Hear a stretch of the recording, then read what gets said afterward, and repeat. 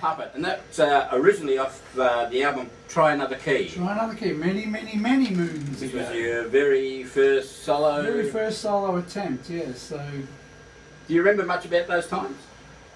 kind of. All I remember is that I was really anxious in recording stuff, so I kind of recorded a bunch of songs that should have really just been a bunch of demos, but ended up being my first vinyl album.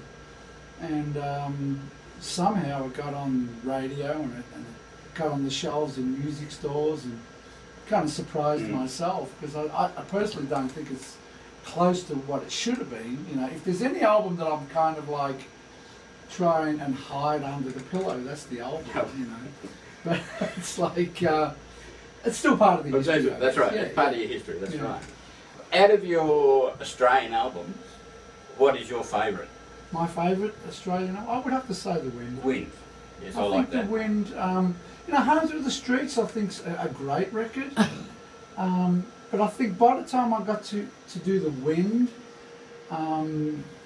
it was produced better. It was a really well produced album, with Greg Williams and obviously at Dex Audio and with Newmarket.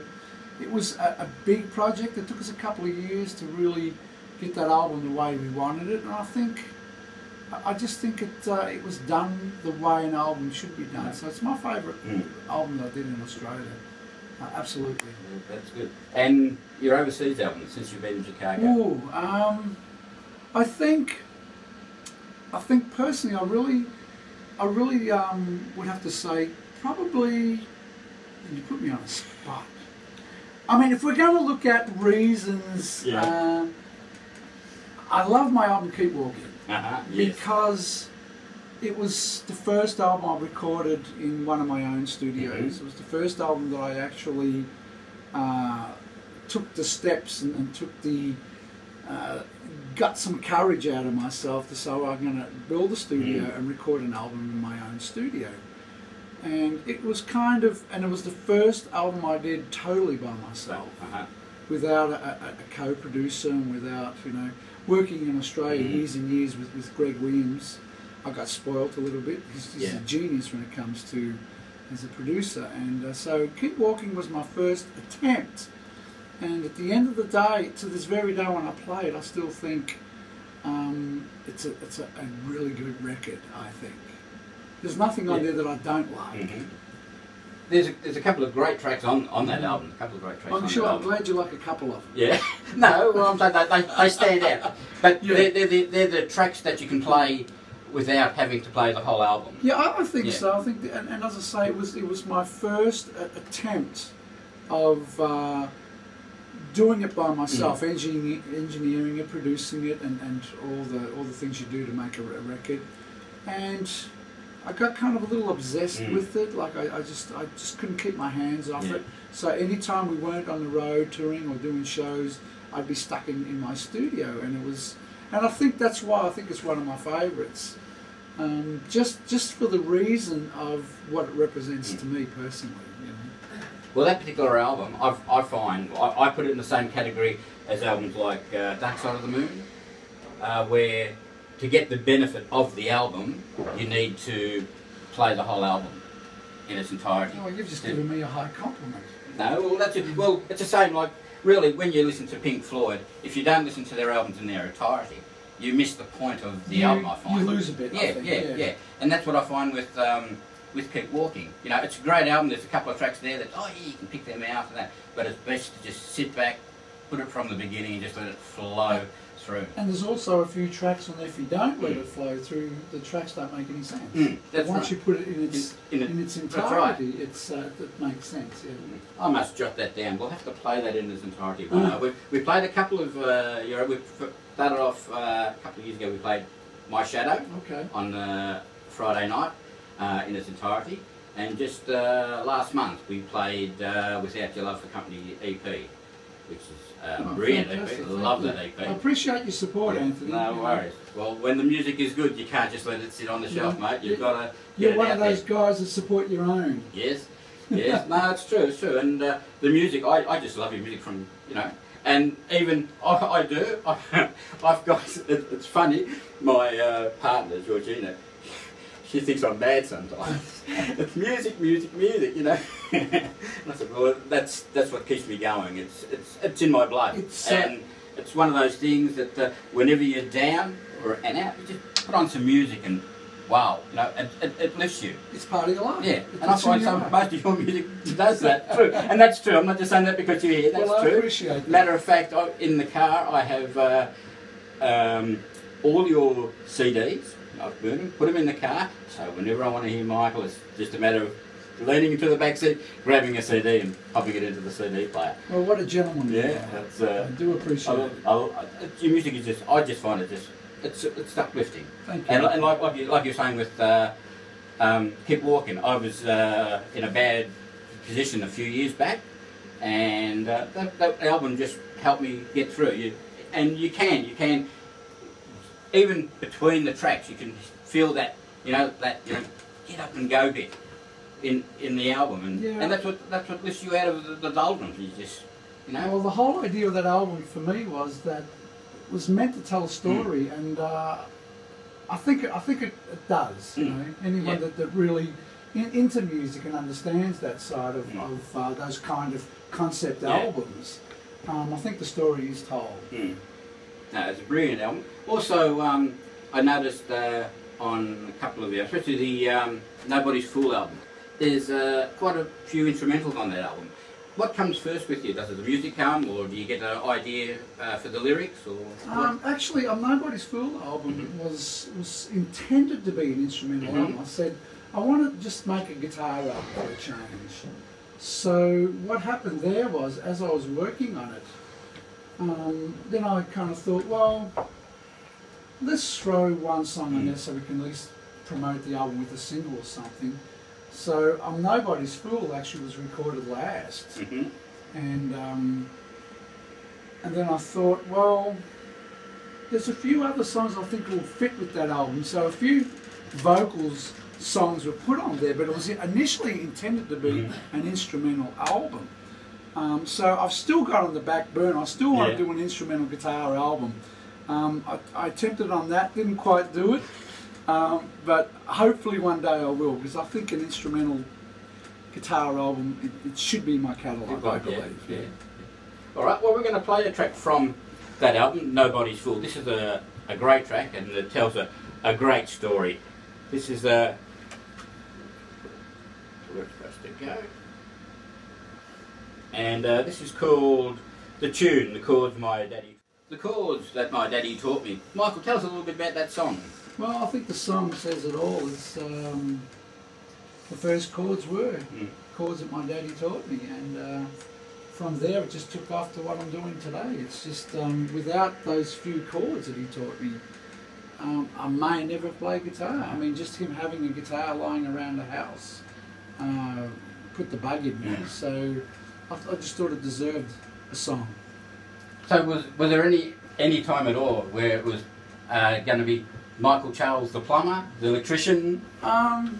Not really, it's like every dad wants their son to be secure, and I kept saying I want to be a musician, and my dad said, you do need something to fall back on, and I did do an apprenticeship as a motor mechanic.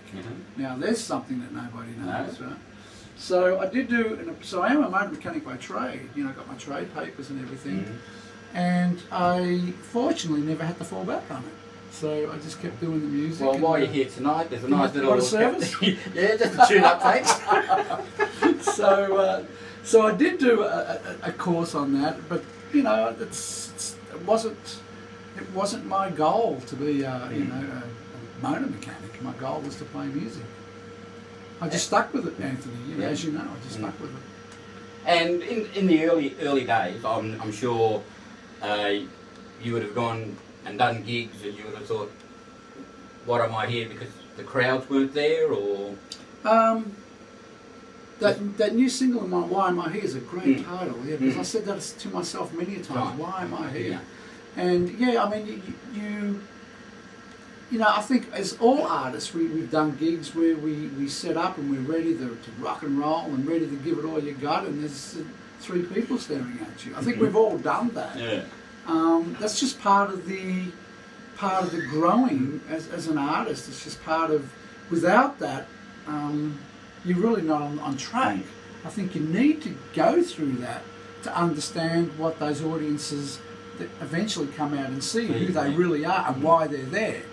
And I really don't know anyone that's probably never gone through that. If they haven't, good luck to them. Right. Everyone I know have gone through that, you know. And sometimes, you know, it doesn't matter what stage your career is in. You're always going to have an odd night where there's a lot of reasons, especially, you know, being on the road like I am. You travel 13, 14, 15 hours in the middle of a blizzard.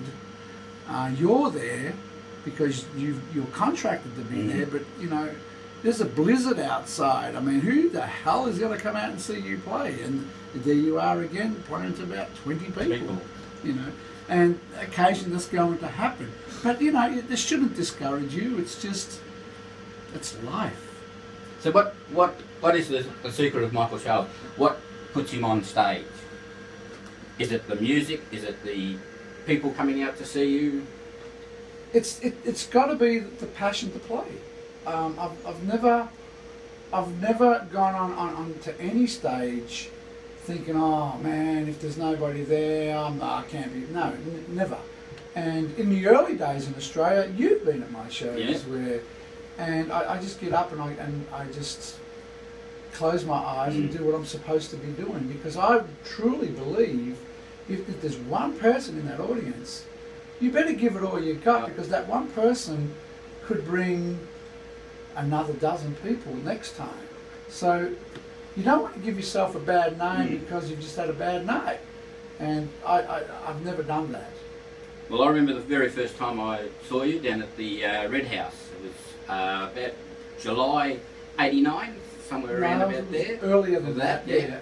Maybe a couple of years earlier. Right. A couple of years earlier. Anyway, walking in, there was only a dozen, not even that, half a dozen people in the place. And, so up at the bar, get me bourbon and coke, sit down, the band's ready to begin.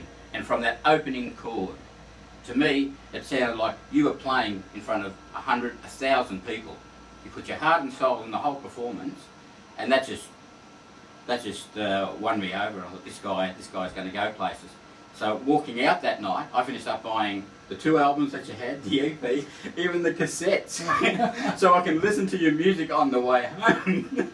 Yeah, well, you know, there you go. That's what I was trying to say. Yeah. So, you know, it's pointless to get discouraged. I mean, if you're going to choose to do this as a career and make it your main job in life, getting discouraged is the wrong thing, because it can't always be perfect. It's perfect, that's right. You know, what in life is perfect all the time? Right. I haven't figured that one out myself. So just cruise, you know, just do your thing.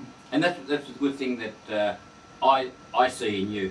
You're not out there to get that #1 hit record. No. You're out there because you love your music, and it shows in the way you play your music.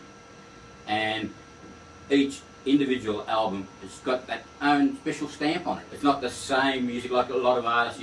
They hit on something. Status Quo, one of the biggest examples. You know, 3 chords, and for 40 years they've played the same 3 chords. Well, it's worked for them. But it's worked for them. I've never had any intention to record something and say, this song is the one I want it to be a hit. I've always recorded every song and written every song because I just want to do it. There's no other motive. I just want to do it. And I've always had the attitude, people like it, great. If they don't, well, just don't come back and see me again. It. You know, and that's been my attitude. But it's working fine. You know, that's just good. You know, just moving to the States and broadening, make your whole horizon. Yeah. Take it somewhere else.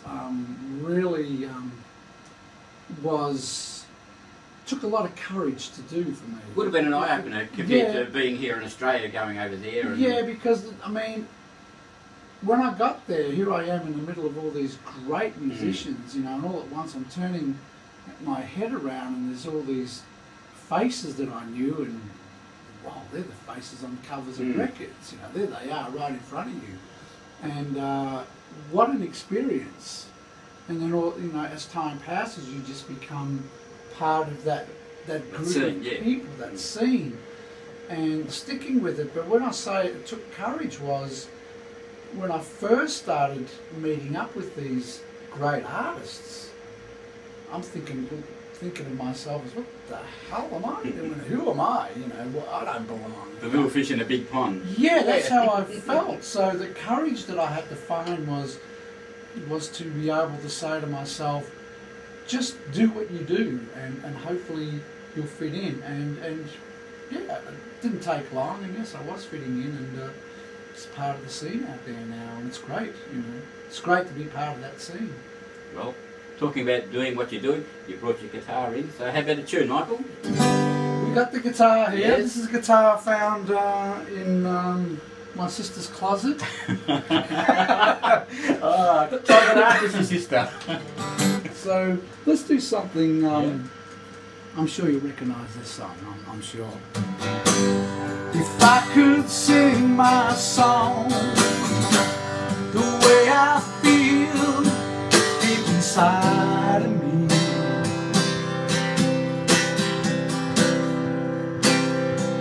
I would sing it to you.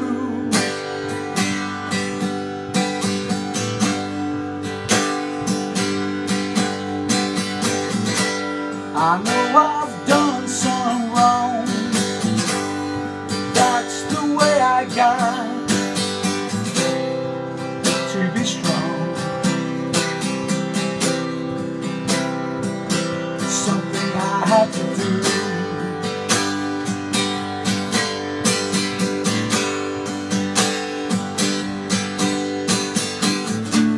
I left the place I love, I left the people to set them free.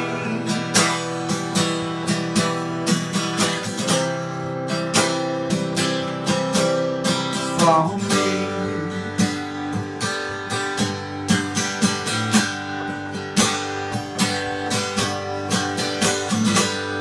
how can love remain without a touch, a voice, a picture face?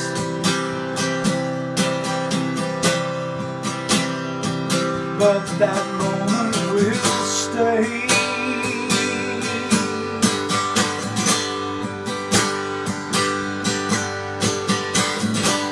Another day goes by, another week, a month, a year will fly.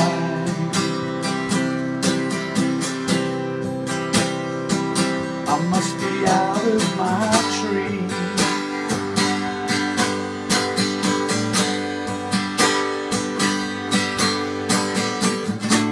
Another time and place, why did it get so far away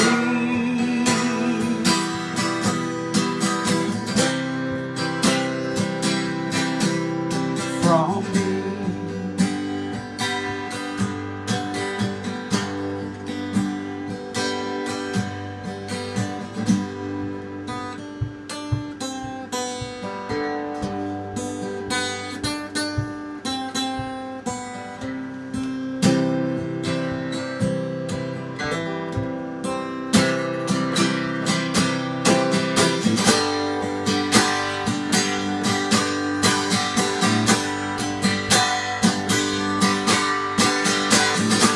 If I could sing my song the way I feel deep inside of me,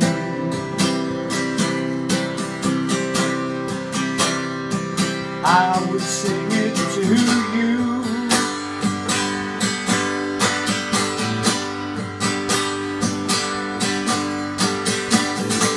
I know I've done some wrong,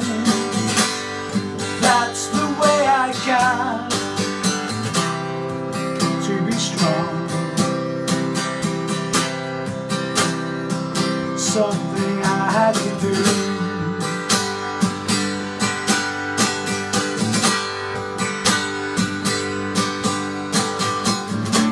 I left the place I love, I left the people to set them free. Oh yeah, from me. Another time and place, how did it get so far away?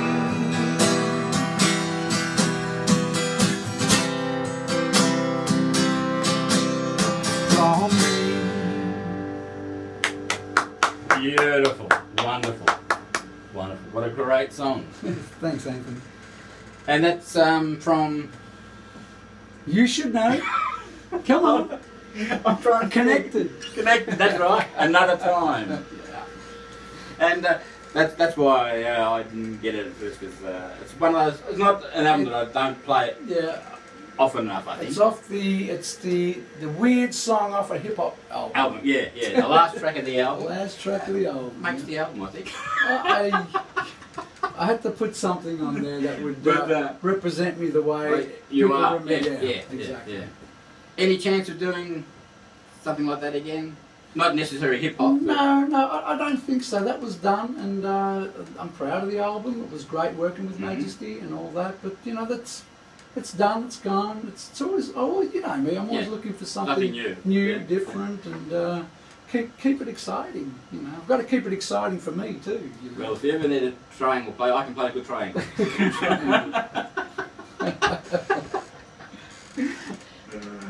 No, that was brilliant, and with like the last time you were here was around the time that had been released by that time. Yeah, and you're into the third undercover single, I think, by that time. Oh yeah, that's right. Yeah, it was like 2 years ago, I guess. Yeah, pretty close. Yeah, and just over 2 years. And out of the undercover series, I think the next one was the outstanding single out of the before that was released, and that was Hey Joe. Hey Joe.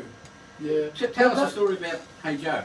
Well, Hey Joe is a song that I have been playing, you know, for years and years and years. You know, I was actually playing that song, I believe, before I moved to the States, even in Australia. It's just one of those songs that I enjoyed playing. It's normally like an end of the night song. You know, it wasn't a main song of the show, but it was a song that I enjoyed playing. So I thought when we did the Under the Covers, what I was trying to do with that whole series was pick songs that I knew that they were classics. There's some classic songs that people like, and songs that I had been playing. I didn't just pick songs that I thought people would like. I actually picked the few covers, because I don't do a lot of covers, so the few covers, I said, let's record these covers that I actually play on stage, like I just throw them in randomly, or at the end of a show, or an encore or something like that. And that's where these songs come from. So Hey Joe was an obvious song. It was a song I've been playing for years and years. But the story behind that is when we started recording it in the studio, I asked my assistant Jane to just get the lyrics off the computer, because I said, just in case there's something not right that I've been singing, because through the years you do tend to change things, you know. So I said, mate, just give me that lyric sheet off the internet so I'll make sure I sing the right lyrics.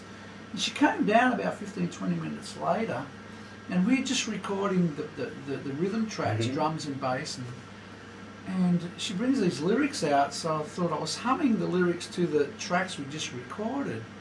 I said, whoa, I don't know these words. So she come down with the lyrics, the original lyrics are actually written for that song. And what happened is when Jimi Hendrix recorded it, he changed the lyrics. He didn't sing the original lyrics. So I thought, well, this is cool, but the only problem is we're going to have to record the whole song again because I didn't record enough. I didn't record enough bars in the vocal line. There was more lines to be sung. So we re-recorded the song again. And I thought, well, okay, we've got that, that's great. And then a couple of nights later, I went down to do the vocal lines, and I thought to myself, how do I sing this thing? I had no idea all these extra words, what the melodies were, so I kind of guessed it, and that's the result of that. I mean, it's probably the obvious thing you notice right away. There's different words, there's more lyric to it, and I'm just hoping that I did the song justice and I sang it the way the writer intended it to be sung, I hope. Well, but that's my version. Well, I reckon you've done it justice, because I reckon it's the best out of the Undercover series. And one thing that I noticed, though, when you started off, of course, with After Midnight, and then Going Down, Crosscut Saw, then Hey Joe, but I felt myself that each recording was sort of like better than the last. You're taking a walk along a stairway, I felt. Yeah, it's just, I think that's the same with anything you do. I mean, as you know, being a songwriter and always recording my own albums with my own songs, and all at once here I am in this, decided to do this series of singles. It was strange to me to actually be in the studio recording songs that I didn't write. It was very strange, and a little bit nerve-wracking, because I hope I can do justice to these songs. It's not something I was familiar with or something I was comfortable doing. It was. I thought I'd be okay, but bringing it into the studio is nothing like jamming on it live. Live, yeah. You know, you sing a wrong lyric here, or you leave a whole verse out. Who cares? It's the end of the night. Let's jam on the guitar and let's have a party. But you know, in the studio you got to polish it up. So I thought, well, I just hope it works. But everyone has been.